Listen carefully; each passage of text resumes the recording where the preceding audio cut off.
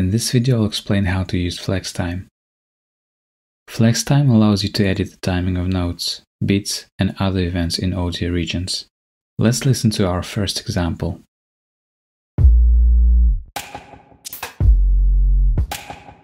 You can hear that the very first snare drum hit is a bit delayed. To fix it, you could slice the audio and move it manually.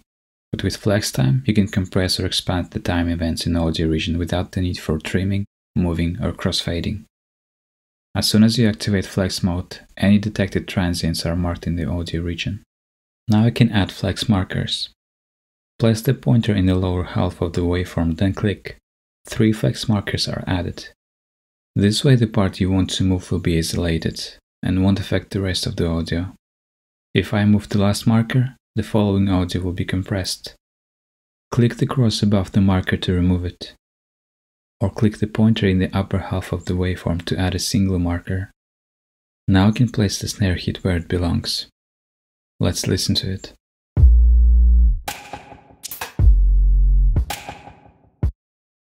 When you activate Flex mode, Logic selects the appropriate algorithm for the audio you're editing. You can try using other algorithms and see what works best. Rhythmic time stretches the material, looping audio between slices in order to fill any gaps. Slicing cuts the audio material at transient markers.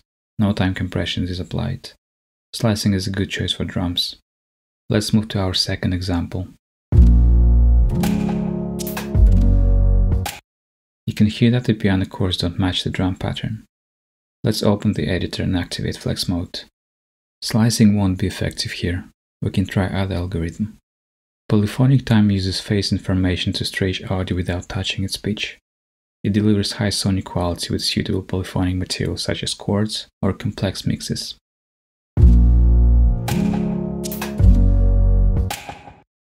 Speed time effect stretches audio by playing it faster or slower, including pitch change. It can be used for interesting creative effects. Now let's move to our final part, a vocal sample that we'll try to use together with drums and the chords.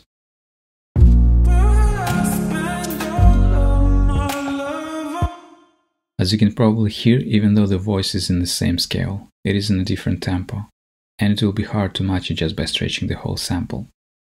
In this case, I would like to use just a few lines, and try to match it to the rest of the project. Hold Option key and drag lower region corner to stretch it. Now I can open Editor and start using FlexTime. Monophonic time is designed to be used on melodic instruments only playing a single note at a time. It's good for vocals and solo instruments. When you use this Flex algorithm, your recording should be dry. Otherwise you might want to try using polyphonic. Now I can place a few markers and align those words with the grid. With some experimentation you can fine-tune each phrase or note and its timing. Or you could emphasize some parts by extending it to create push and pull effect. FlexTime is a powerful tool, so take full advantage of it.